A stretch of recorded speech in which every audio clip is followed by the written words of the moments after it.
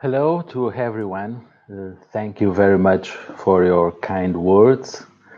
We will begin, but after that, I don't know if Tiago wants to say something.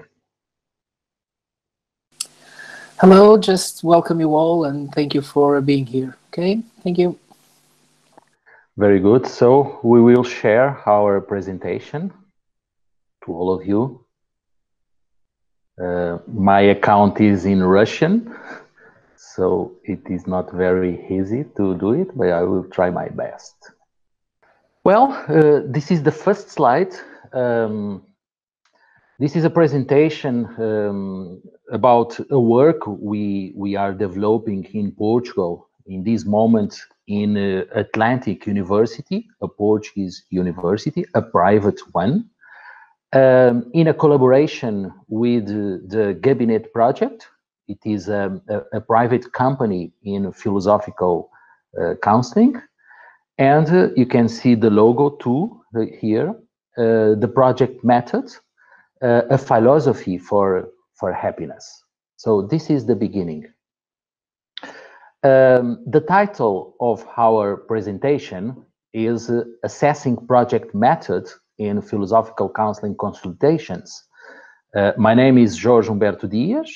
I am professor at Atlantic University in Portugal, and Tiago Pita, my colleague, is also professor at Atlantic University in Portugal. You have here our emails if you want to continue the sharing of our ideas and of our project. A few words to the organization. Thank you very much to all of this work. It is very important to the world, I think, in this moment of pandemic actions, to do this Congress, and with an important title, Philosophical Practice for Self-Knowledge by Means of Intellectual Creativity. So congratulations to the Russian Association. So we'll start with our work. First of all, some important milestones of philosophical counseling in Portugal. Let me say something about associations. We have two associations that they are working in philosophical counseling. The first one, APAF in 2004 and APEFP in 2008. Something about training courses too. APAF has developed 9 courses and APEF just 1. The first book about philosophical counseling in Portugal was written in 2006. In Portuguese, the title is Filosofia Aplicada à Vida, philosophy applied to life in English. In 2008, we have created a philosophical company, Cabinet Project. We have two PhDs, my PhD in 2013 and the PhD of Tiago Pita in 2015. My PhD is about philosophical counseling and happiness, and the PhD of Tiago Pita is about counseling in human-centered and person-centered too, a kind of work in counseling. We are now working in a postgraduate studies. We are preparing a course on philosophical counseling in Universidade Atlântica, Atlantic University. We will start in 2021, next year, in the second semester. Now, some ideas about the history of the project method that I have created. The date is not 2013. This date, this year, is the year of my PhD, where I have validated the method in my doctoral thesis. Concerning consultations, we had more than 1,000 consultations clients. This method was presented in several conferences, webinars, for example, in some ICPPs. Spain, not Spain, but Italy, in South Korea, in Switzerland, and now here in Russia. Some training courses where we worked these methods on associations, companies, universities, libraries, etc. Some publications in books, scientific articles, dictionaries, newspapers, interviews, etc. This method has been cited by other authors in Portugal, Spain, Germany, Colombia, Brazil, Mexico, Argentina. This method was referred in master's and doctoral works too, and was worked in postgraduate university courses in a master in Sevilla some years ago, in a master in the University of Barcelona some years ago too, here in Portugal, in Lusófona University, this year in Mexico, in Vasco de Quiroga University, and this year too in Atlantic University here in Portugal. Now we will start another point of our presentation. We did a bibliographic revision on 3 philosophical counseling journals. The first one, Journal of Applied Philosophy. The second one, Philosophical Practice, Journal of the PPA. And the third one, International Review of Applied Philosophy, Hazer. The first one, Journal of Applied Philosophy, belongs to Society of Applied Philosophy, which is working in University of Aberdeen in UK. The second one, Philosophical Practice, belongs to American Philosophical Practitioners Association, United States of America. And the third one, International Review of Applied Philosophy, AZER, belongs to University of Sevilla in Spain. The first publication in the first one was in 1984. The first publication on the second one was in 2005, and the first publication on the third one was in 2010. We was analyzing the questions of interest in the first publication, in the first edition of these 3 journals. In the first one, in the Journal of Applied Philosophy, we found the questions of interest about problems, about disciplines, and about theories on applied philosophy in general. In a Philosophical Practice journal, we found questions of interest about training and about technical concepts. And finally, in AZER, International Review of Applied Philosophy, we found questions of interest about definitions, about authors, about context, and about cases in philosophical counseling. Now, some ideas we found about these questions of assessing philosophical counseling.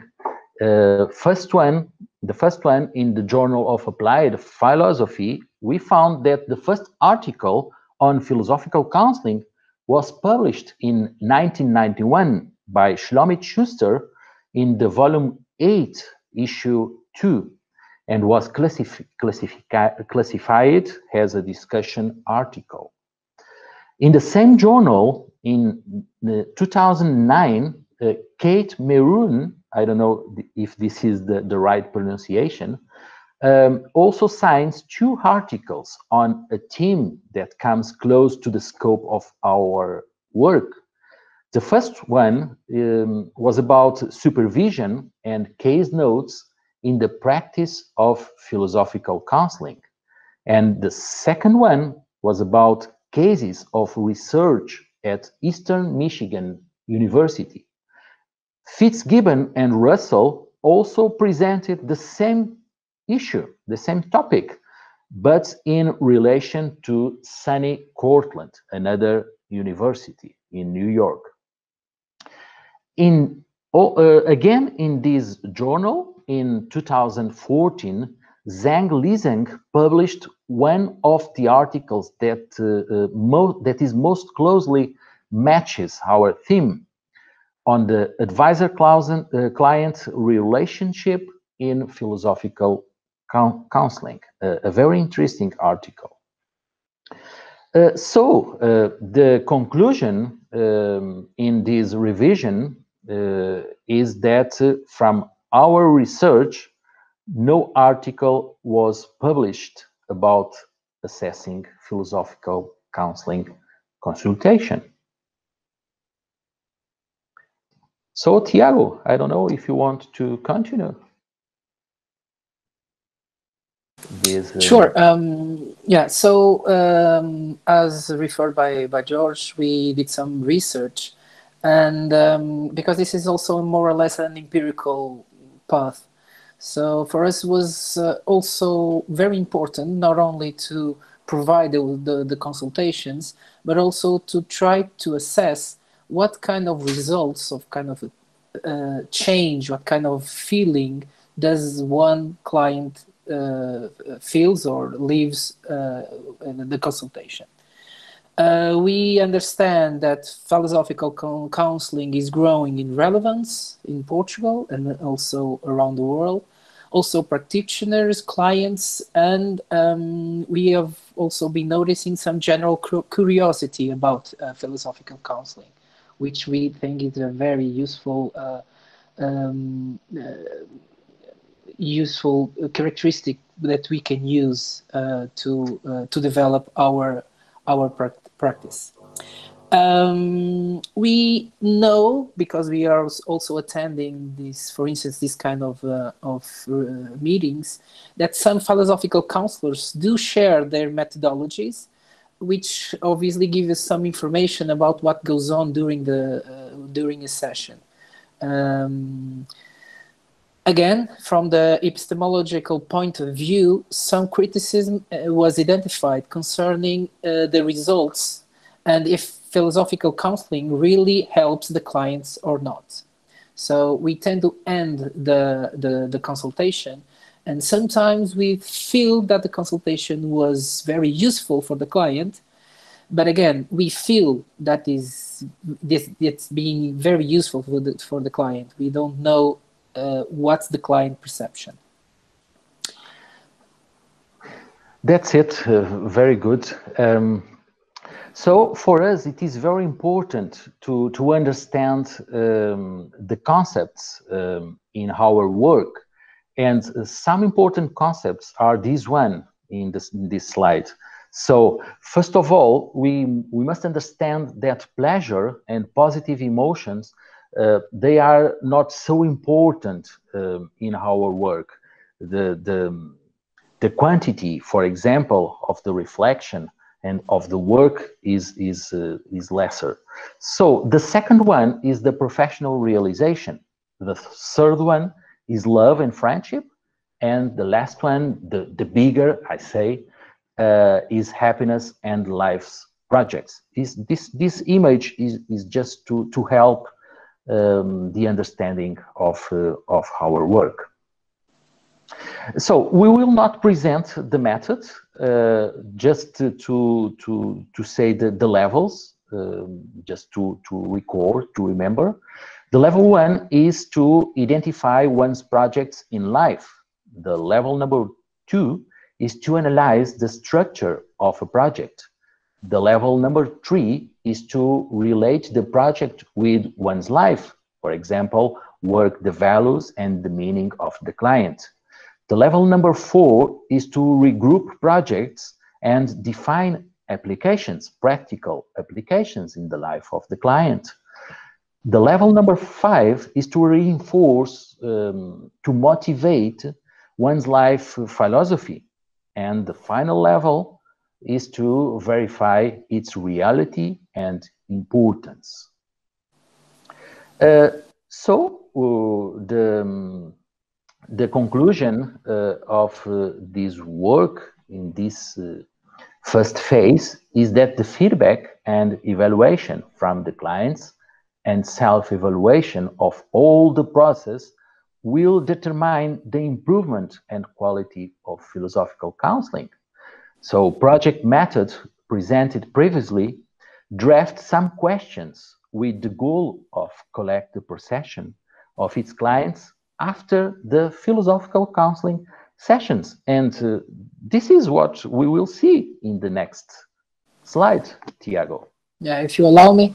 So since we think that it's very useful to gain as much information as we can from the process, and now is the client feeling during the process, we drafted the small 12 very exploratory questions that we will explain them, and we will present them, and also the results. So we only, because we had to choose the framework, the time framework of collecting those answers. So we got 18 answers, 14 females and 4 males. All of these, of course, they were clients that were working that have been working into the project method. So the oldest one was 62 years old, and the youngest 21 years old. So averagely, we are talking about 14.28 years old client, such a speech. So we presented 12 questions. Some of them we give them options, and I will identify those ones, and the other ones we left the Google form a little bit open to collect as much information as we could. So if you could, yes, next. So first of all, for us was important, how did you get acquainted with philosophical counseling? We see that from Facebook and from a friend or from a colleague, each one has 39% each. So this gives us important information, because we think that too much online information, it's not, I mean, too much information is always too much information, and the good one is from a colleague.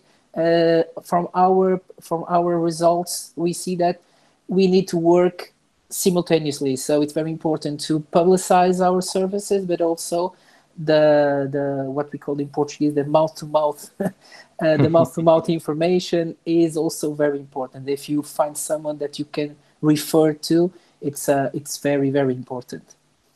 Yes, that's great ideas, Tiago. I agree with you. That's it. Great analysis.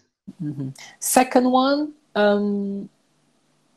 in a word, what drove you to schedule a meeting of philosophical counseling?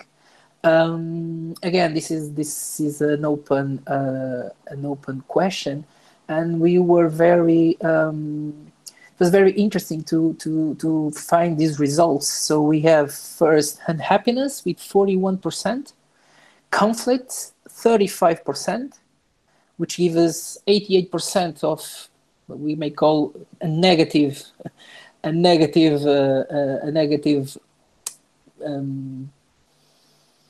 objective or a negative motivation to search. But again, all the research tend to, if we look for help, so sometimes we need to do that if we are not happy or if we don't have any conflict to deal with. It's very interesting because in the previous lectures, the discussion was also if the philosophical counsels should solve a problem or not, which is very, very interesting.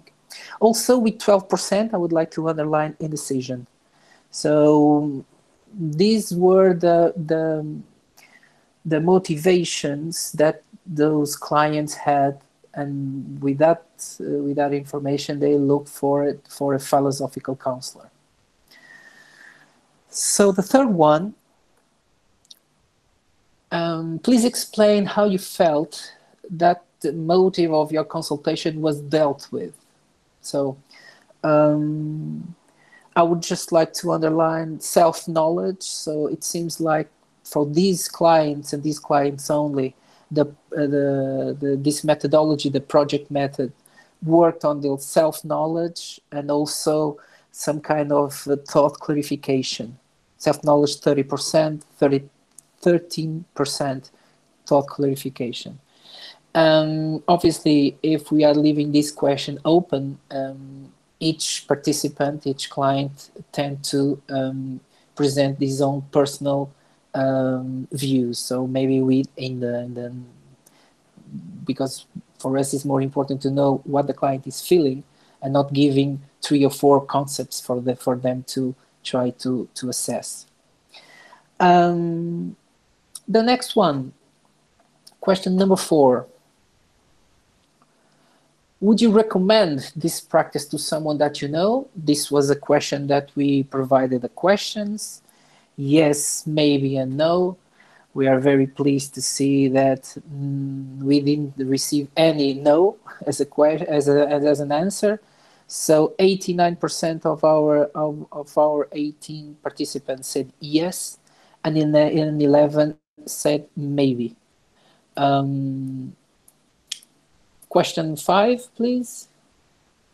So when asked why they recommended, 39% of the responses said that help was provided, and 22% said that knowledge was provided, which is very interesting. That 61% of our responses said that on this kind of method, either help or knowledge are the most important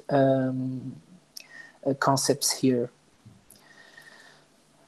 In question number 6, if you would return to this practice, what would you want to discuss or to work? Again, an open question. We have a lot of this is more the answers are more dispersed.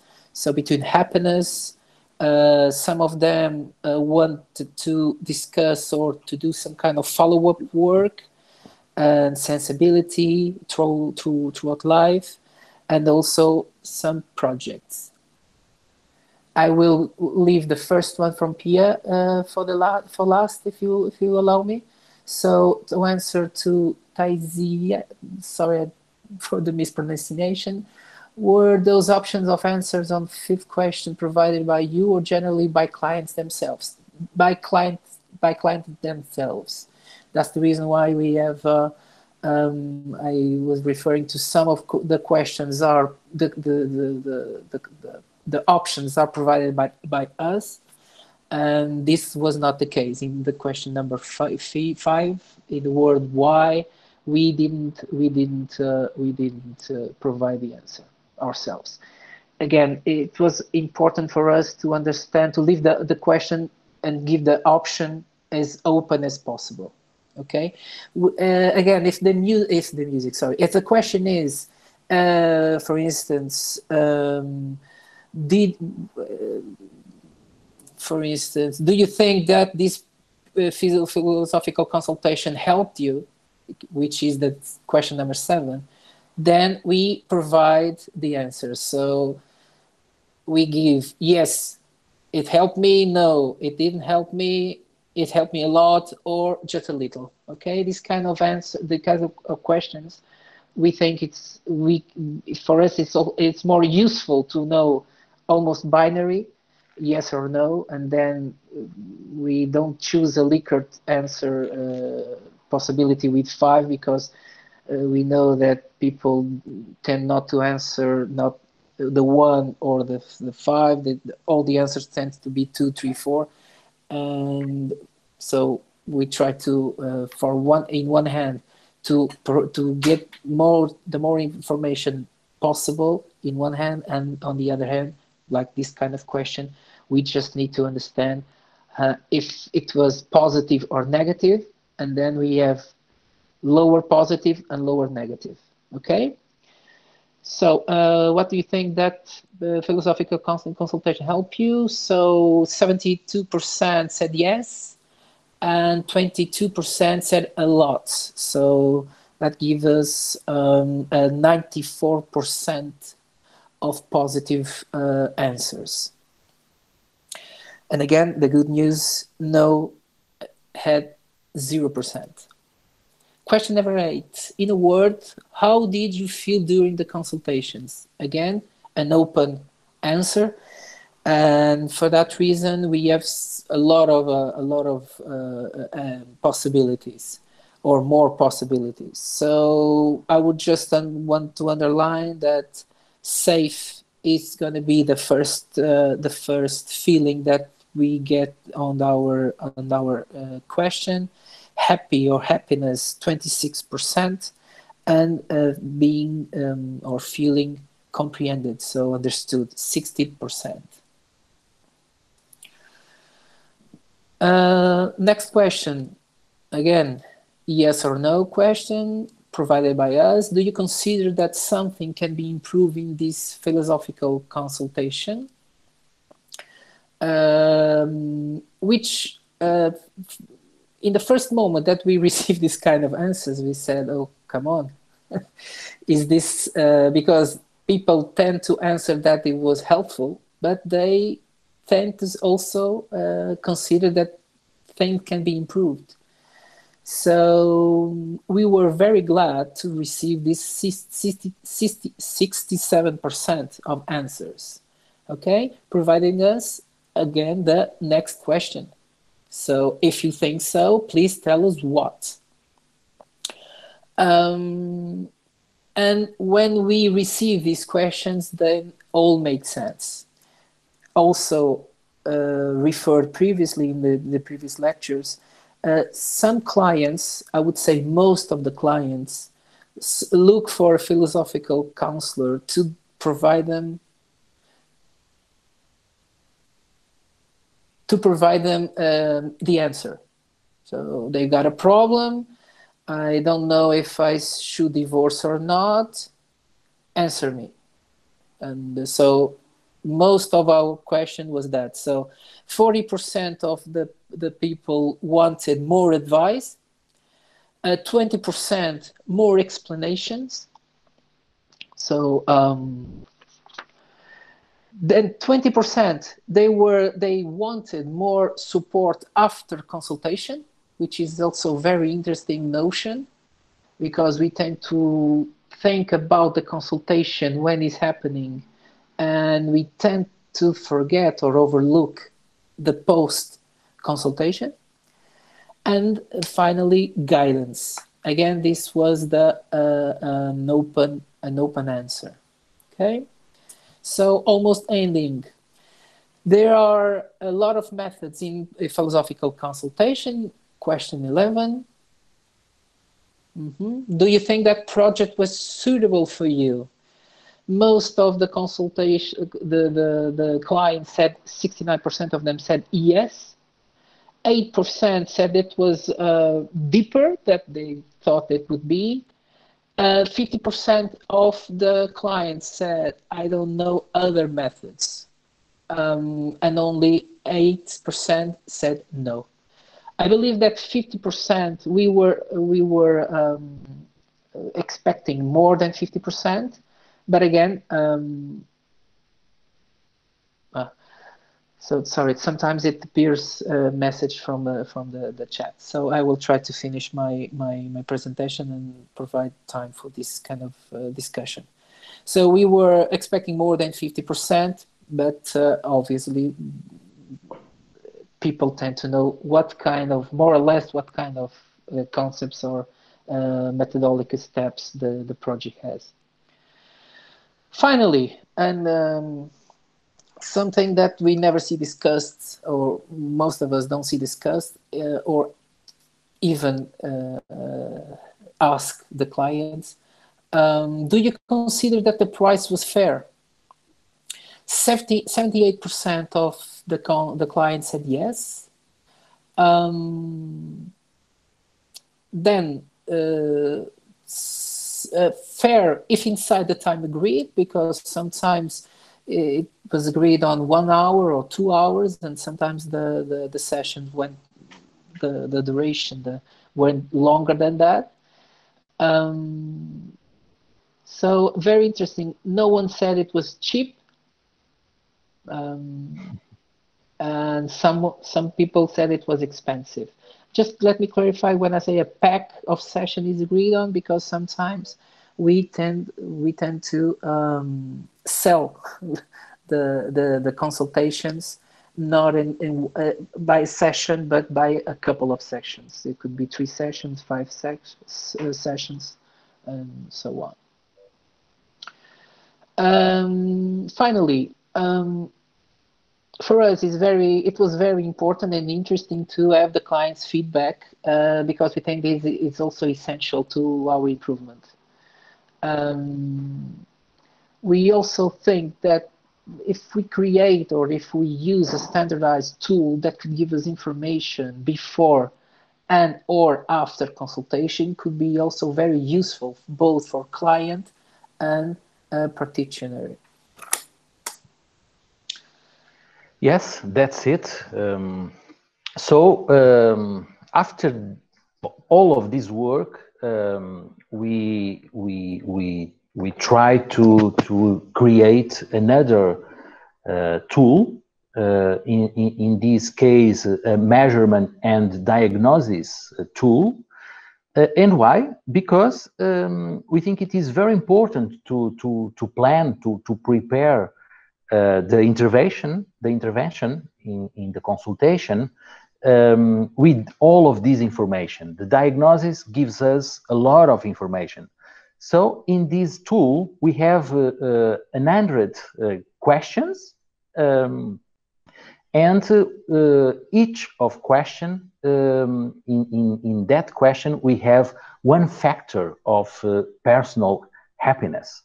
We cannot present all the tool because it is very big, but we can present the categories, the most important categories, which is 5 categories. So let's see the first one. The first category of this tool is about life's circumstances. So we have more or less 20 questions about this category. The second category is about emotional well-being, and this one, again, we have more or less 20 questions about. The third category is about physical well-being, 20 questions again. The fourth is about relationships, more 20 questions. And finally, the last category is about personal realization, more 20 questions. So with this tool, we will have a result from 0 to 100. And we have here a criteria of analysis. And the results above 91, the client may say, I live in paradise.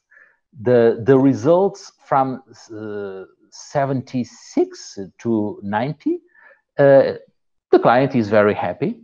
And the results from 65 to 75, the client is quite enjoy.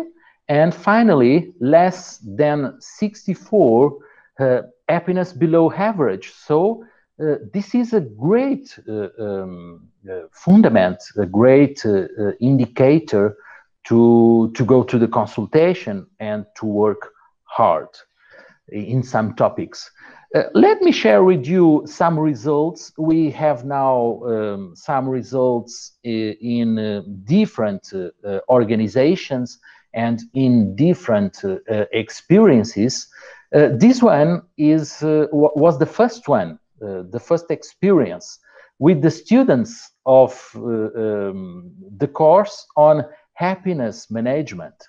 So if you can see the results, you have the average of 64 and the minimum 53. This is very interesting because 53 is very down, and the maximum was 71. Not very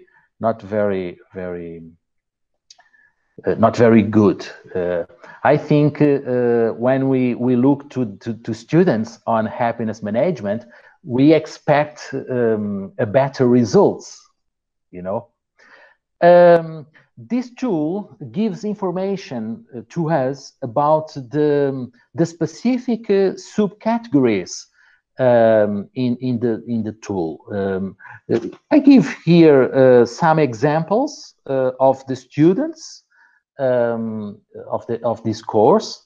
We have here categories with lower score, so we must work on consultation. We have the number 7 about beauty, the number 25 about illusions, the number 27 about depression, 36 about gratitude, 37 about memory, 46 about technologies, an important topic nowadays, we know, the 74 about professional conflicts, and the 88 about stronger aspects in the personality of the client. So Tiago, future research. Yes, so just to summarize and to wrap this thing up, so this new tool is now ready, as already George told you. We are testing it. We are also trying to collect as much information as possible to provide and to try to publish some previous results. Not only from the qualitative point of view, but also from quantitative. It's very important, at least we think. These 100 questions can be measured before the consultation or the process, also in organization, from the organizational point of view, which is also a field that we are trying to develop, the organizational happiness. The value of philosophical counsel can be compared to the client answer after the process. So we can give this tool, give the what we call in research the before and then the after session. Obviously, this is not a academic kind of study that because we didn't use a control group. And the answers can be, so this is also very important and very interesting. Since we have 100 questions about those 5 categories that were just referred, so we can use some kind of those questions also to motivate discussion and to ask the client what kind of question did he enjoy, what kind of question made him think, made him uncomfortable. So it's also very interesting information that we can use during the consultation. So after this, this is our future research. So we are trying to build a kind of a project then that gather not only the project method of George, but also my own method, and we call it EpiFi.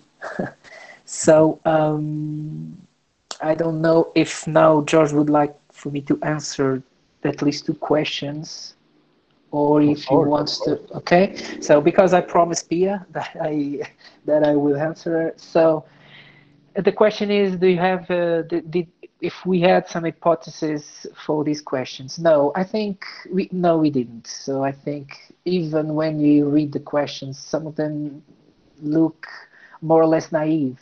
So we were kind of honest. We just wanted people to tell us some kind of curiosity that we had. So, and I believe, or at least we believe, that some of these questions they could be naive, but they could also be very interesting very interesting to understand. First, how do we reach our clients? And second, are they getting what they want?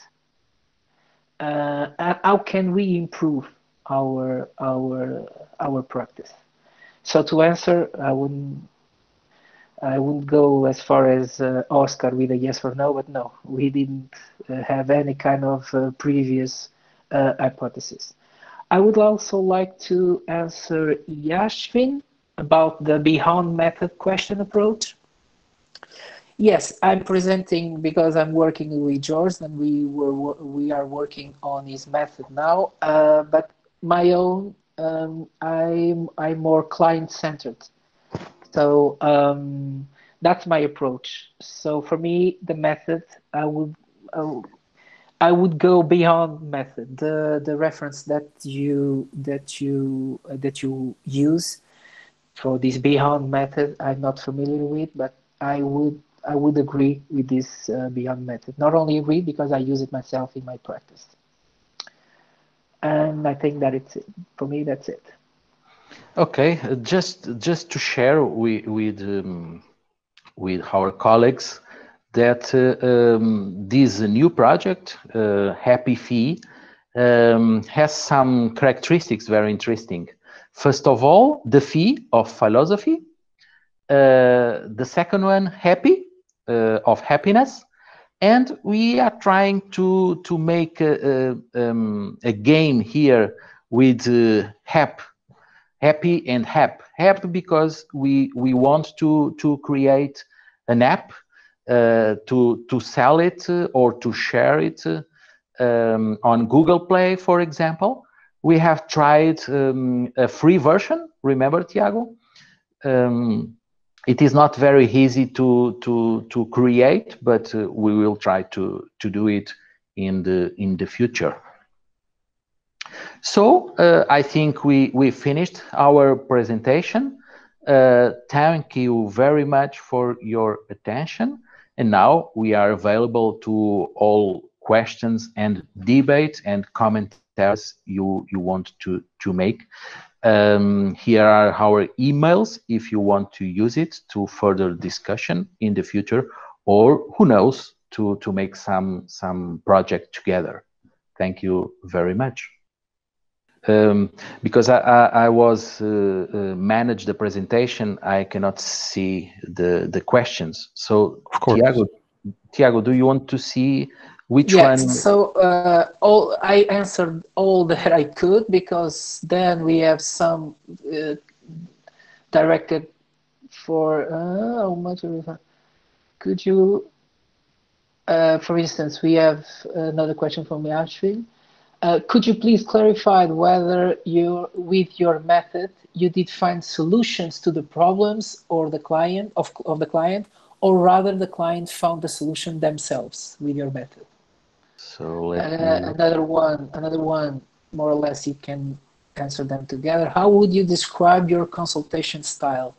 It is more of accepting the client or challenging him, his judgment or worldview? I think it is both. Tiago, don't you agree? I think in the first part of the consultation, we accept the client.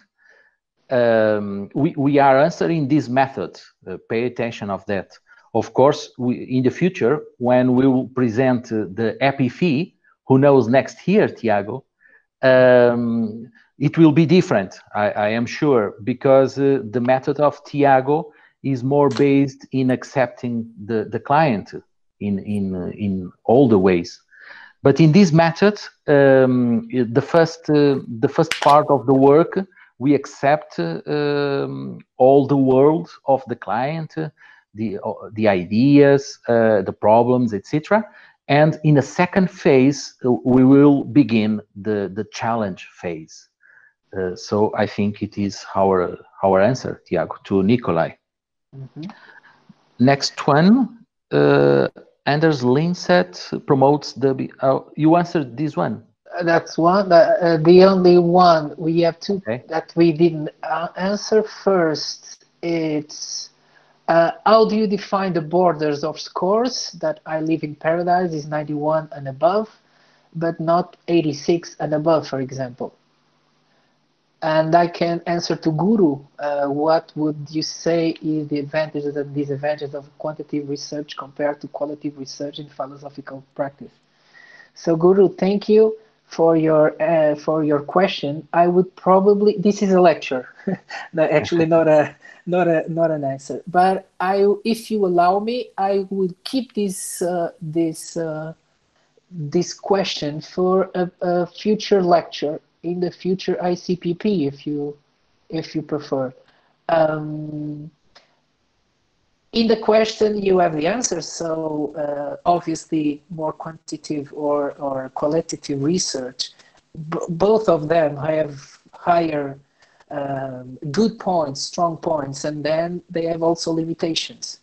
So from our point of view, we don't see that do both of these kind of studies would harm philosophical counseling. So, because we have sensibilities or tendencies more numerical, old academic world tend to pay more attention to numbers than to concepts. So we can provide them, but as philosophical practitioners, we cannot forget the concepts and the quality also. So I believe that is a path that we need to do, and not to forget one of those. So we were also paying attention to Pepe lecture yesterday about also the importance of giving some research, some numerical research, but also and never forgetting the qualitative one. So, but it's a very good question for a future lecture. Yes, I agree with you. But the answer is that, I think. Many thank of clarifications. Okay, thank you. How does the police really make a subjective and objective opinion reliably of the client's consulting situation? I don't think I understood this question. You understood, Tiago? Harish, Indian, the last one, I think. I think it is very similar with the question of Guru, subjective and objective. I can say something about that. Of course, we have some dimensions in happiness, for example, that are subjective, and this is the most challenge we have. But at the same time, we have objective dimensions. For example, in the form, not in the content, but in the form. So the formal research, personal research on happiness, we have some common characteristics. So we should work the objective way here in this topic.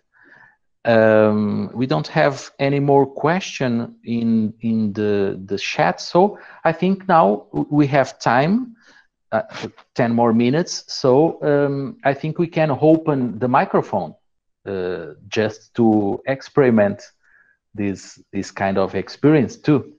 So Pepe, okay, please. Okay, thank you very much. It's a pleasure to see you and even to see Tiago, because there is a lot of time when I saw Tiago. Even he's in Spain and not in Portugal. So for me, first of all, it is a pleasure to see you and to start to see the results you are discovering in your project on philosophical practice and happiness. So thank you very much to open another field inside philosophical practice. I think that there is a lot of work to do in philosophical practice in general, and I think that it could be interesting, and it is a proposal, to have a control group in the research.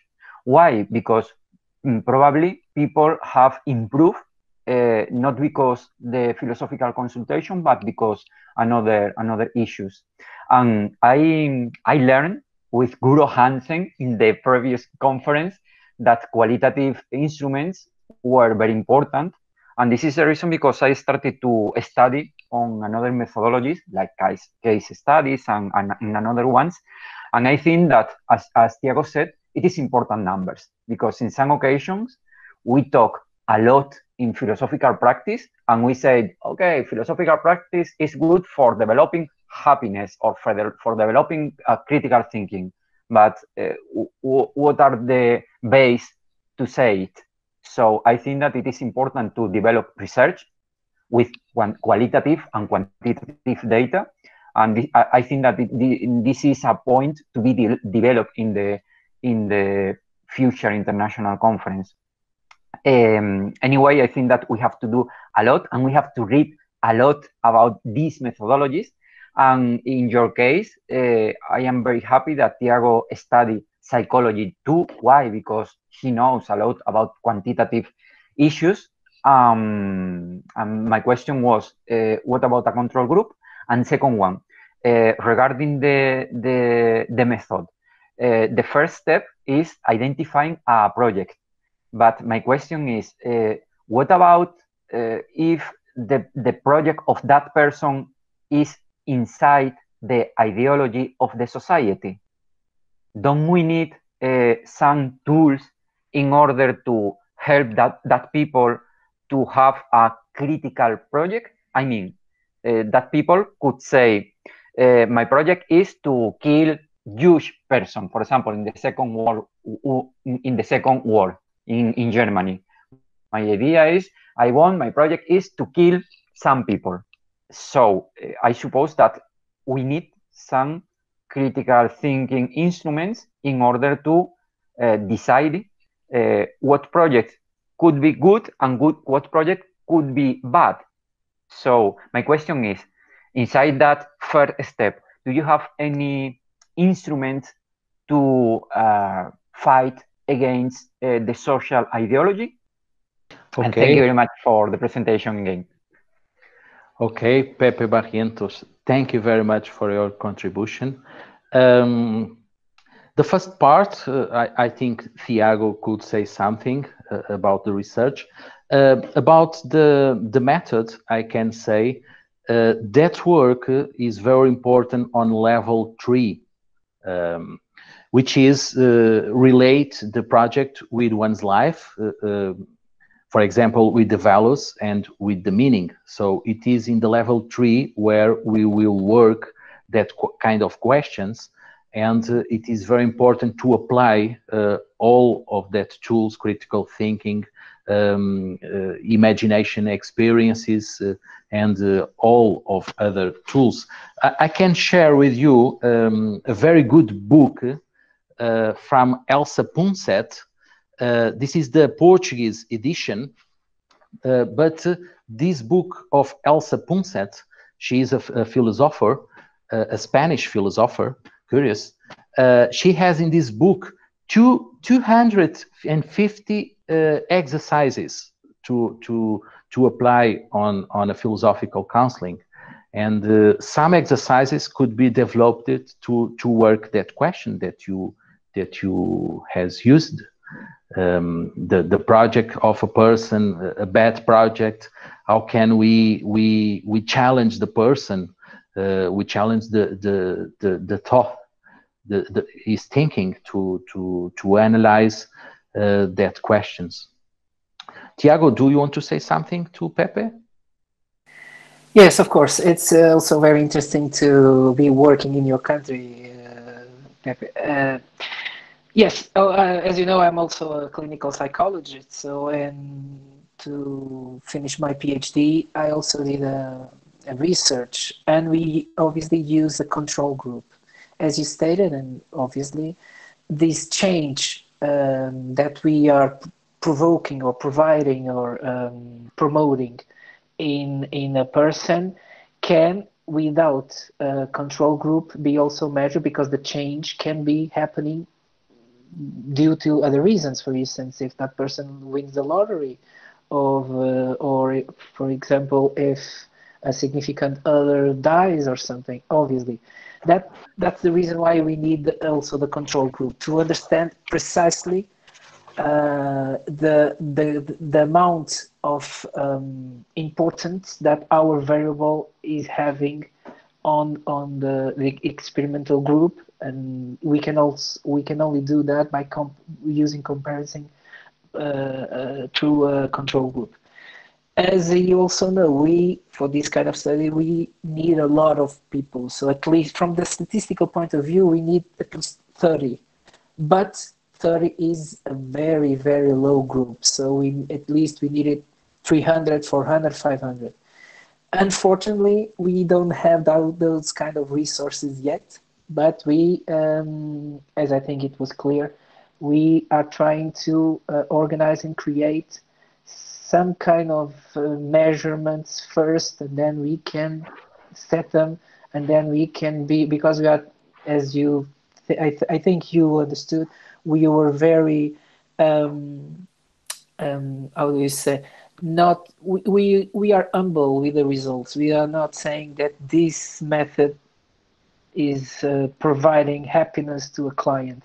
We said that the client has the perception when he leaves that he's feeling happy or safe during the session, which is very, very different.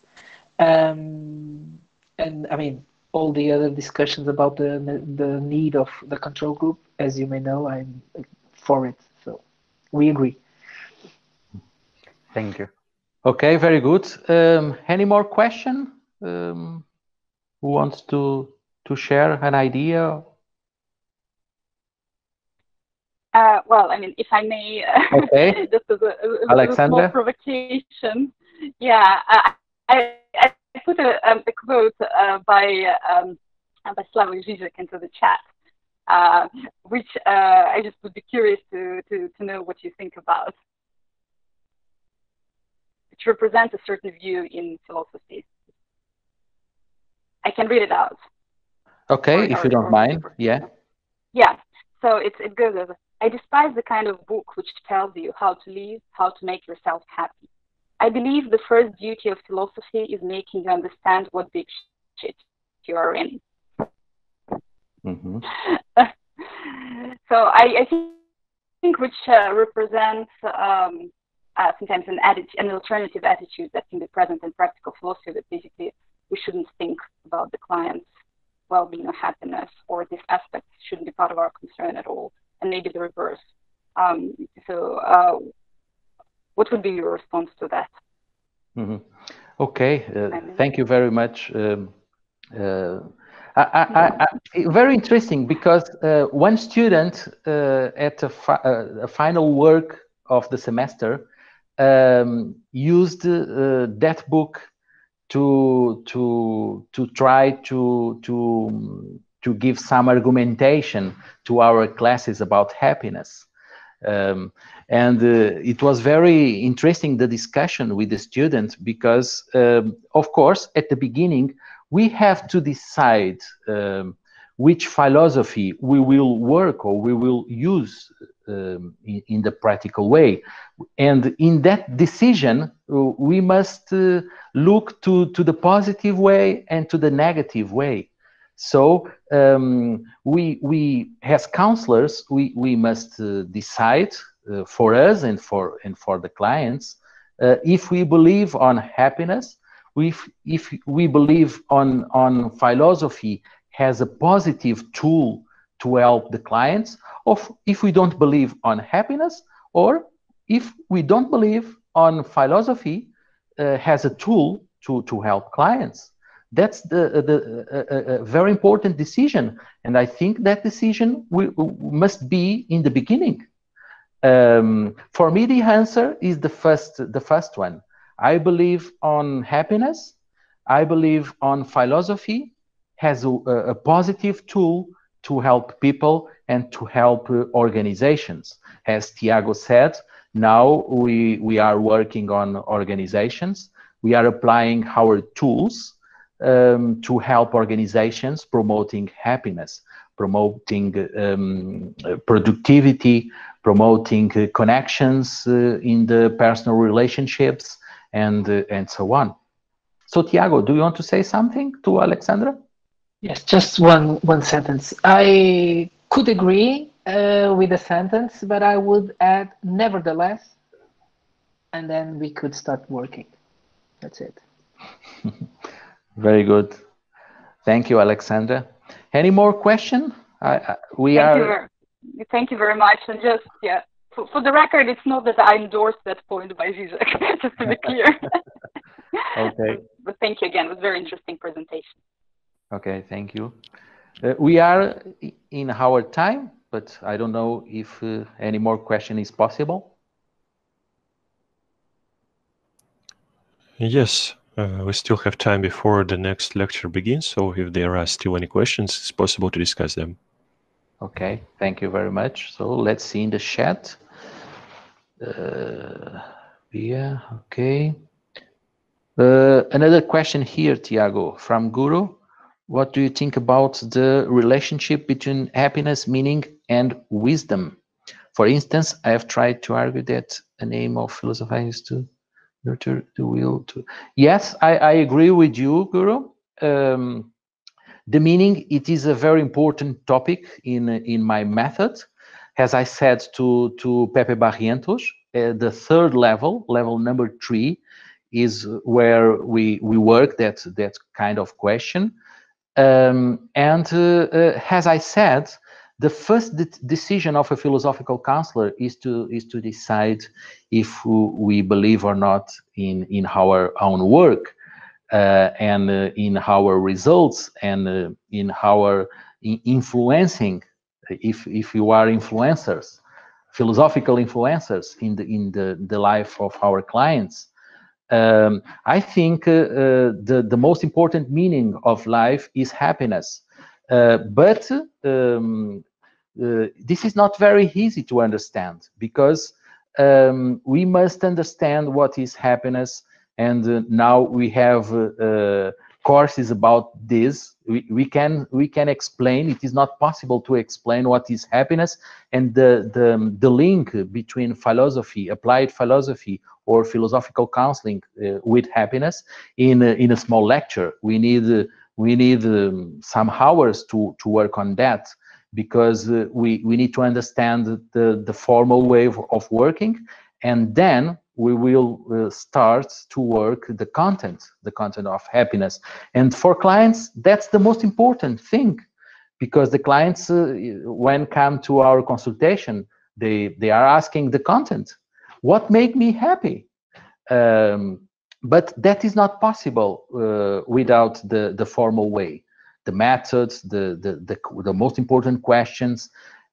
For example, if we will ask the client, what is most important for you? Tell me the first question that most contributes to your happiness. Which is the question that you will put in the first place, then the second place, then the third one, and so on. So we need a lot of hours to work on that. Another question here of Pepe Barrientos. I think it could be interesting for this season that you explain your concept of happiness. Oh, thank you very much, Pepe, for the opportunity. Yes, it is very important to define happiness. Here in Portugal, we see a lot of new professionals. They are not from philosophy.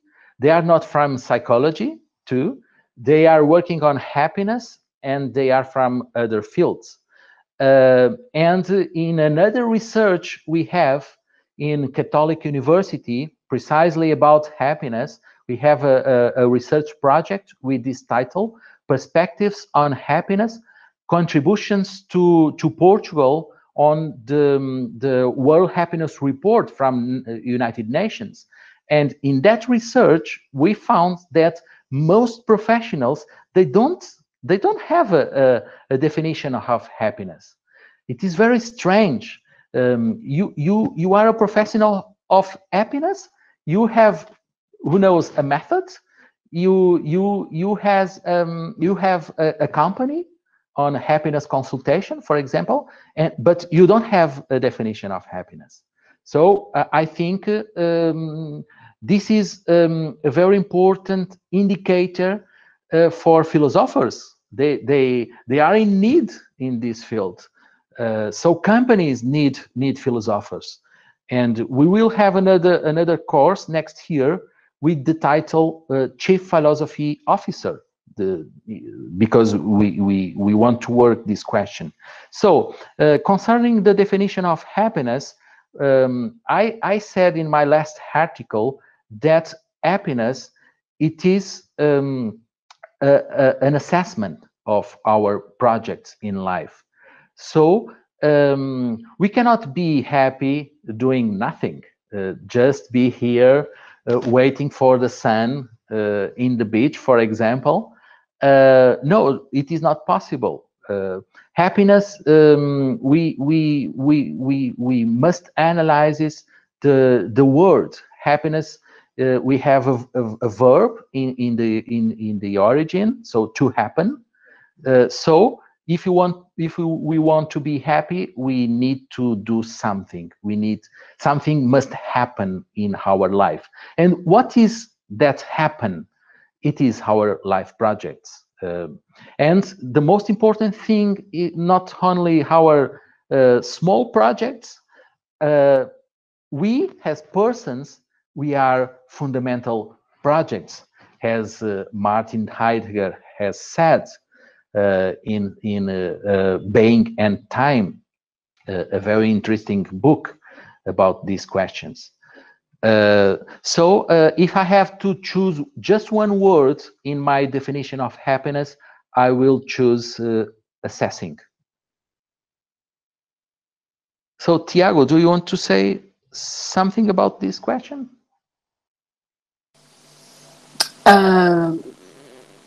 Not really. I think it was clear. So no, I wouldn't like to add anything at the moment. Thank you. Okay. So, any more question? It will be a pleasure. Okay, if I may then add another thing, just thinking aloud. Do you think we maybe should ask the client sometimes what is it their objective that they want to achieve for a philosophy practice?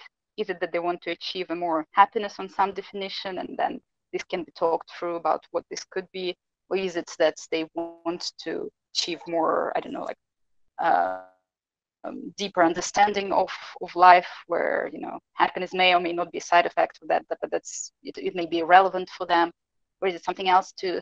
How important do you think the setting of objectives for a philosophy consultation maybe for us, and should it at all be present? Because I mean, the philosophy practitioners may have different objectives and different ideas of what's the value, what's the possible outcome, which may be different from what the client is after. What do you think about that? Yeah, I agree with that question. But the clients, when they come to the consultation, they want to be happy, but they don't say that. Never the client in the first consultation has said, hello, I'm here because I want to be happy. No, it is not like that. They want to be happy. They don't say that, but they present some problem, some question. And when we will begin working with the client in a philosophical way, we will discover that finally they want to be happy. And in that kind of work, we will discover the projects, the objectives, the differences, the efforts, the challenges, etc. So I think it is very important to give some consciousness, not in the first consultation, but in the third one, in the fourth one. It is very important to show the mirror to the client, and to give some personal map, some personal philosophical map of the person. I do that in a written way, and I will send to the client by email. And then the client discovers a new life, a new thinking, you know, because the philosophical mirror, I think it is very powerful and very important to the client. And the most important thing I want to say is that most clients, they don't understand nothing about philosophy. So in one way, we may think that it is a challenge, of course, but in another way, it is better that they don't know philosophy, because in that way, they are more receptive to our philosophical work. And let me say another important thing to Gargi, Jane. I don't know if I spell it in the right way. Eudaimonia, a better translation of well-being. This is an interesting question. In the last month, I gave a lecture to the Vasco de Quiroga University about this difference, the difference between well-being and happiness. And it is a very important difference, because well-being, it is not so bigger than happiness. Happiness is bigger and most important. But Tiago, you want to say something? Yes, I would like to answer the question from Alexandra. Yes. So the question was more or less like if it makes sense for us to ask for goals or objectives. My answer is, if it makes sense to the client, of course. If it makes sense only for the practitioner, I've got my questions. So my kind of work, I'm client-centered. So if I see that could be useful for the client, of course. If not, no. And I will try also in a very brief manner, try to answer to Guru, what's the difference between George will speak about his method, and I will try to answer my point of view on that question, the difference between our approach and other for instance, psychological approaches. So I'm also a clinical psychologist, and for me it's quite clear. I understand that someone which is only a psychologist or only a philosophical counselor try to understand the difference, and sometimes the difference is not clear, but for me it's a very clear difference. So when I'm in a psychological counseling, and that's the reason why I choose to answer also to Alexander. I've got a goal, I've got an objective, or we can find an objective. Okay, so for instance, if I'm with a depressed client, my aim is to remove at least the symptoms and try to understand the causes, what causes that kind of behavior. Okay, so we got the things scheduled, and we know where do we want to be, for instance, in 10 sessions or 20 sessions, because we are talking about a disease, a mental disease. Okay, from the philosophical practice, I don't deal or receive clients which are under a mental disease or some kind of disruption. Okay, for everyone's security, my own security, but first his own security. We can work philosophically, but we need first to have some balance. Okay, that's my perspective. I know that some of psychologists and also philosophical practitioners may contest, may say that I'm not right, but from my empirical experience, for me it's very clear what kind of client we can do philosophical counseling with, and other clients that we cannot do that with them. Okay, thank you so much for your questions. Yeah, Tiago, I agree with you. That's my question. That's my answer too. So I will not say anything more. To finish, let me say something to Kondratiewa. I don't know if I spell it in the right way. And just to use an important word, just. The question is if this link between happiness and philosophical counseling is a limitation of philosophical practice. I don't think so, because in our definition of happiness, happiness is everything. Happiness is the same thing as life. So if we live to be happy, so if we will work on happiness, we will work on our life. So just is the most important word for Kondratiewa. Thank you very much for your questions. So we don't have any more time.